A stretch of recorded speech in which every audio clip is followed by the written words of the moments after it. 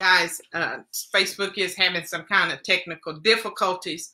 We hope that you're still here with us as we were on number 5, talking about the 5 things you need to know and understand about your mindset or your thoughts. So number 5, we were just saying that you can change your thoughts. Your thoughts are subject to change. And that's any thought. That's any preconceived notion that you had, any traumatizing events that you have that continues to put you in a negative state of mind. All of those things are subject to change.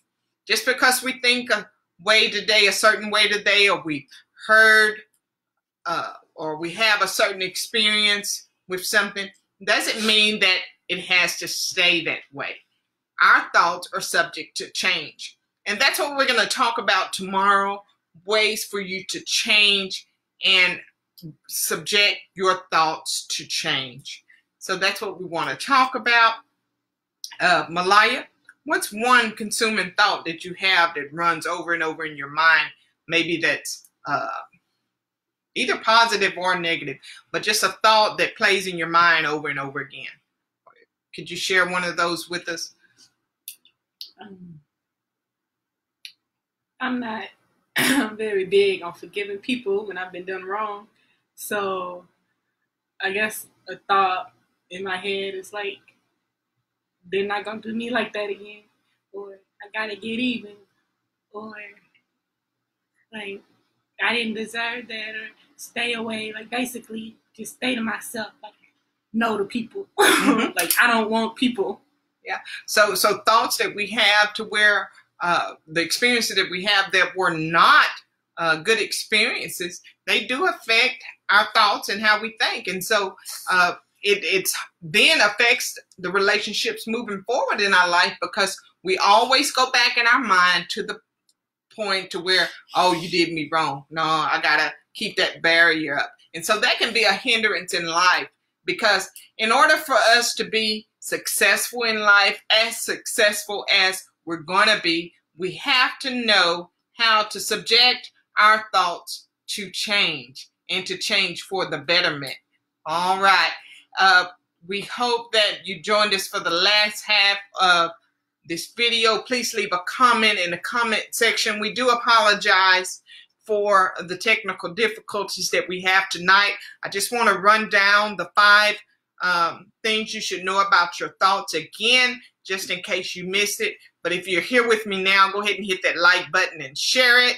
We're glad you're here and joining us tonight. As you can see, I am enjoying these 2 beauties. I am glad they're home, and it just makes my day. And also, you can see we got a new co-host here, Miss Talia Jackson. So she's been with me for about 2 weeks now, and I have just been delighted to have them. They are my blessings, and I'm just grateful for them. So everything about them, it shows. My gratefulness, it shows. I just love them. It's the biggest blessing.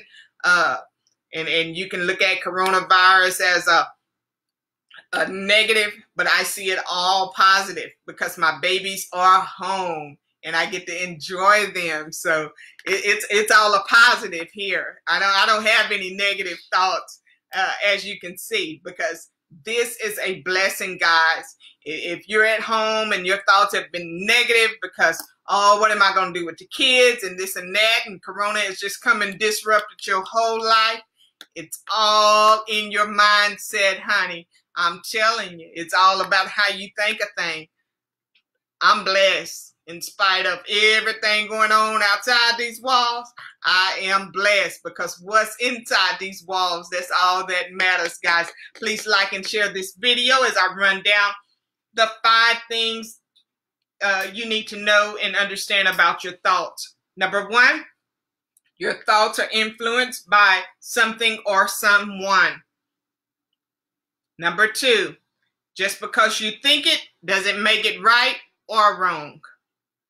Number 3, everything consumed through your senses directly or indirectly affects your thoughts. Number 4, your thoughts show up in everything you do. And for some of us, everything we say too, because some of us don't have a filter. So let me just throw that in there too, okay? Just know she testifying to that. I'm telling you, honey, it shows up in everything you do.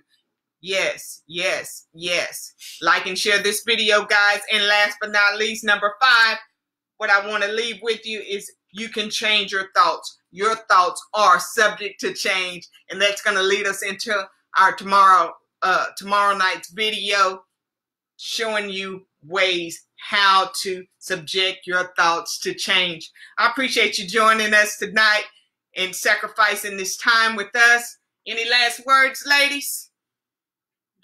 In the words of Talia, mop, mop, mop, mop, mop. All right. Y'all have a good night, guys.